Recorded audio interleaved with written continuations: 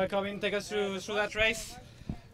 Yeah, I think the start was not as chaotic as we expected. But then, yeah, DSM rode a really strong pace up the climb. And for me, if I'm the last man hanging on to the back of the bunch, that's perfect, because that means normally if I'm on a good day, the rest of the sprinters are dropped. So, yeah, I was just hanging on to the back, and then my teammates did a great job to bring it almost all back together. And, yeah, kudos to Paulus.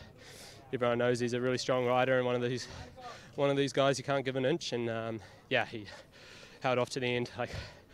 Yeah, kudos to him, because I know firsthand how strong Nick Schultz is when it's and Marco Frigo and Hugo Hall at pulling back a break like that, and yeah, he still managed to stay away. So yeah, good ride to him, and yeah, I'm a little gutted to get second, but also really happy.